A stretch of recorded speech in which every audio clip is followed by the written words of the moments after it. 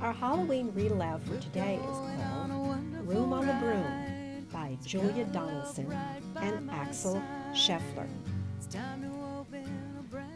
The witch had a cat and a hat that was black, and long ginger hair in a braid down her back.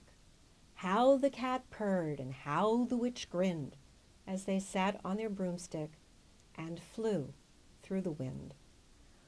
But how the witch wailed and how the cat spat when the wind blew so wildly it blew off the hat. "Down!" cried the witch, and they flew to the ground. They searched for the hat, but no hat could be found. Then, out of the bushes, on thundering paws, there bounded a dog with the hat in his jaws. He dropped it politely, then eagerly said, as the witch pulled the hat firmly down on her head, "I am a dog as keen as can be. Is there room on the broom for a dog like me?" "Yes!"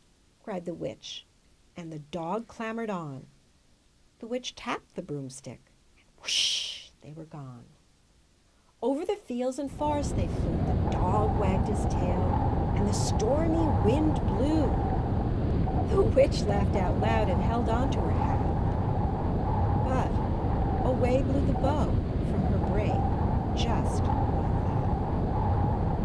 that. "Down!" cried the witch, and they flew to the ground. They searched for the bow, but no bow could be found. Then, out from a tree, with an ear-splitting shriek, there flapped a green bird with a bow in her beak. She dropped it politely and bent her head low, then said, as the witch tied her braid in the bow, "I am a bird as green as can be. Is there room on the broom for a bird like me?"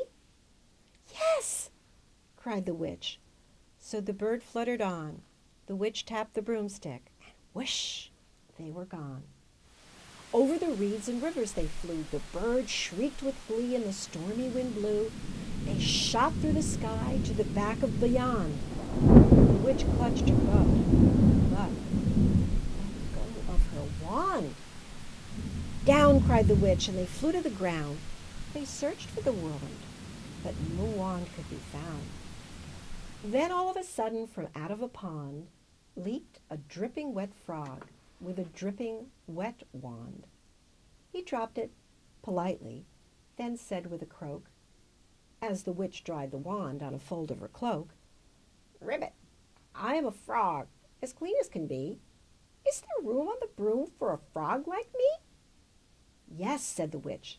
So the frog bounded on. The witch tapped the broomstick, and whoosh, they were gone. Over the moors and the mountain tops they flew.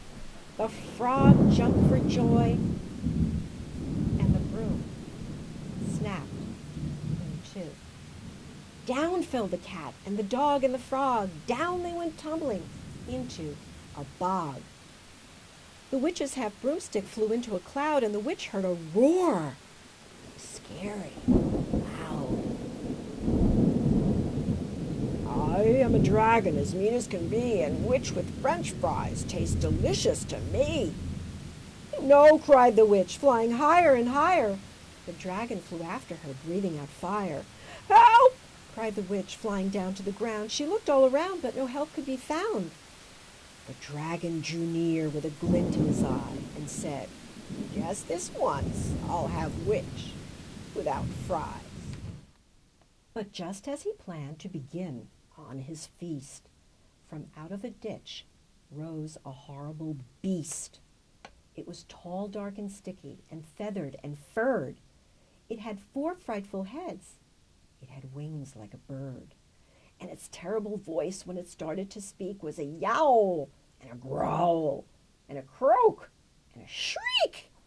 It dripped and it squelched as it strode from the ditch, and it said to the dragon, "Buzz off, that's my witch." The dragon drew back, and he started to shake. "I'm sorry," he spluttered. "I made a mistake. It's nice to have met you, but now I must fly." And he spread out his wings and was off through the sky. Then down flew the bird, and down jumped the frog, down climbed the cat, and "Whew," said the dog. "And thank you, oh, Thank you, the grateful witch cried. Without you, I'd be in that dragon's inside. Then she filled up her cauldron and said with a grin, Find something, everyone, throw something in. So the frog found a lily, the cat found a cone, the bird found a twig, and the dog found a bone. They threw them all in, and the witch stirred them well, and while she was stirring, she muttered a spell. Iggity, ziggity, zaggity, zoom! Then out rose a truly magnificent broom, with seats for the witch and the cat and the dog, a nest for the bird, and a pool for the frog. Yes, cried the witch, and they all clambered on. The witch tapped the broomstick, and whoosh, they were gone. Listen, Lord.